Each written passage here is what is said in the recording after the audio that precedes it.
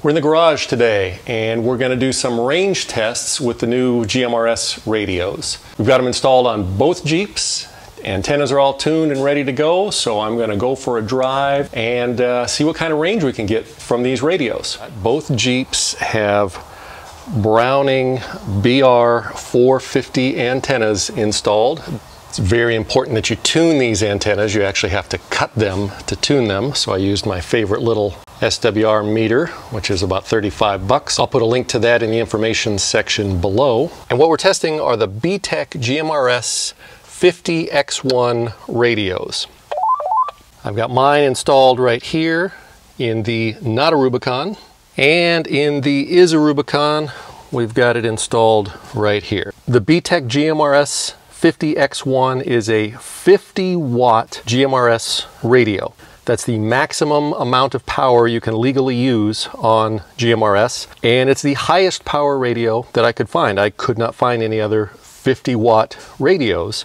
A few companies make GMRS radios, but most of them only go up to 30 watts. So this one goes up to 50 watts. It's switchable. You can go high, low, and medium power, 5 watts, 18 watts, and 50 watts. So we're going to be testing them today. Basically what I'm going to do is get in the Not a Rubicon. Mrs. Not a Rubicon is going to stay here in the garage with her radio here. I'm going to drive to a few different places, a few different stops I've mapped out, basically getting further and further away just to see what kind of signal and range we can get on these radios. Now the radios have little power meters that will show up right here.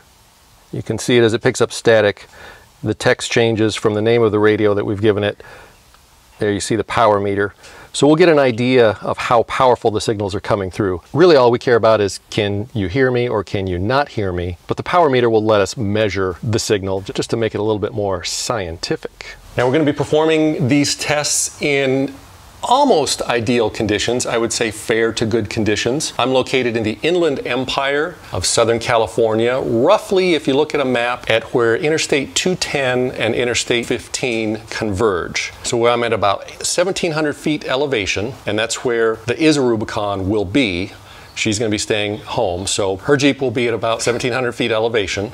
And as you can see, she's going to be parked right here in the garage, and there are some trees and houses, but because we're up high, most of the valley is below, and I'm going to be trying to stay in that valley.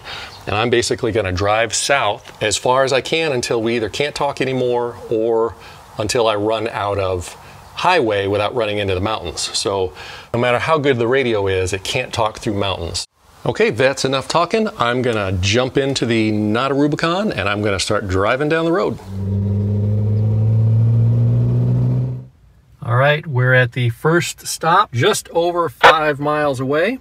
Forgot to mention we're using GMRS channel 16. This is simplex, no repeaters or anything. And I'm starting on low power, 5 watts, so let's give it a try. Mobile, calling base, do you copy? I copy you. Roger that. What's the power meter reading that I'm coming in at? 53.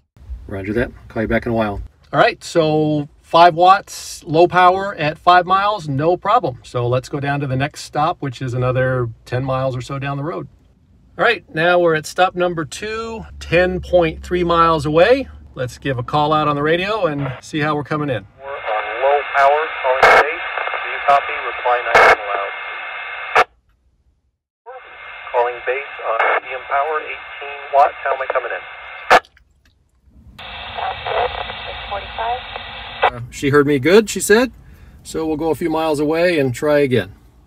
All right, we're at stop number 3 now. It's at about 25 miles, and I drove through a lot of hills and trees and stuff to get here, so I'm a little iffy on whether or not we'll get through from here. Let's see how this works. Mobile, calling base, do you copy?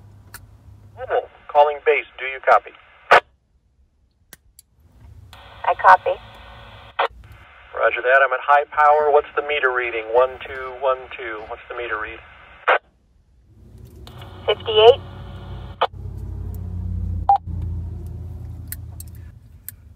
Roger that. Low power, 5 watts.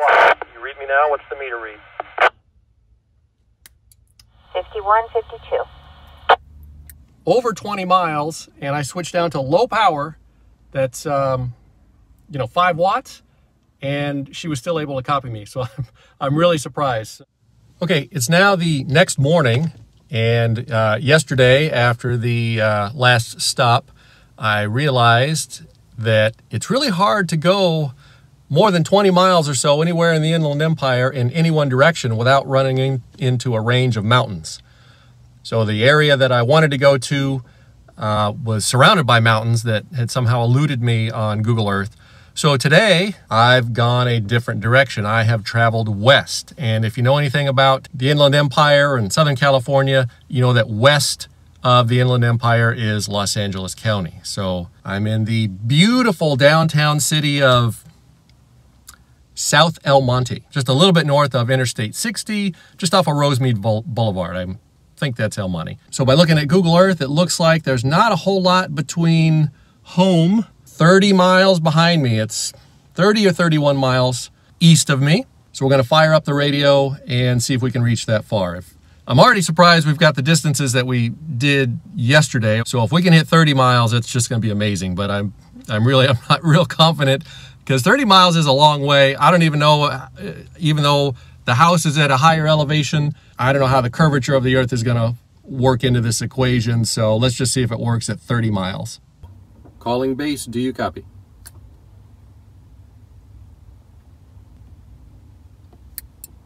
Mobile calling base, do you copy?